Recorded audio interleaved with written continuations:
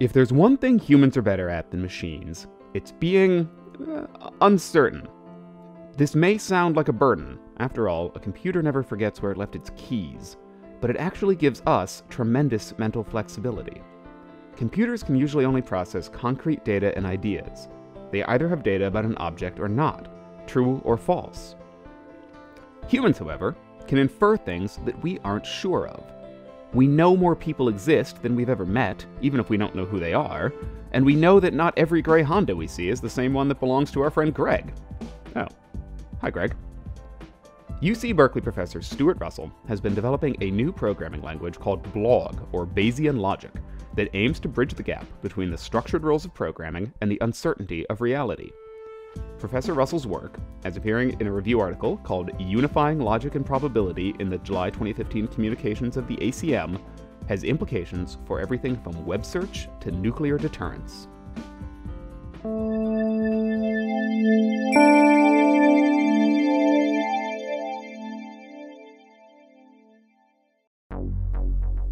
In the paper, we talk about a model for extracting information from citations. So we all know what a citation is. It's those things that appear at the end of a paper. And it says, you know, Smith, comma, J.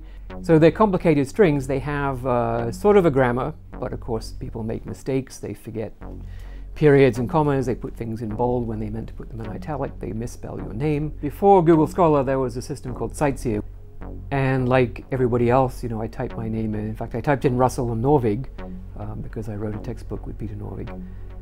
And the system came back and said that actually Russell and Norvig wrote 120 different books, which was a bit of an exaggeration. People make the most amazing mistakes. I mean, the number of ways that my name is misspelled, you know, it's not that difficult, Russell. But CACM decided that there was this other bloke called Russell with one L, and all the books he wrote obviously are different from the ones that the Russell with two L's wrote. So in the blog language, to describe this problem, you would simply describe the process by which that string ends up on the paper. How does it get there? It gets there, first of all, by there being some people, and those people write some papers. And those papers get cited. When you cite a paper, you take the title and author of the paper, you combine that with other information about where it appeared, you make a big mess of it by introducing typos and forgetting commas and so on, and then you stick it all into a string according to some grammar or other. Above all, they're just strings of text. The only objects they have in them explicitly are the characters themselves. So given that model, and you can write that in the blog language in just a few dozen lines of code, you then ask a query. So that strings are the evidence, and the query is who exists, which authors exist, which papers exist, which author wrote which paper cites which other paper.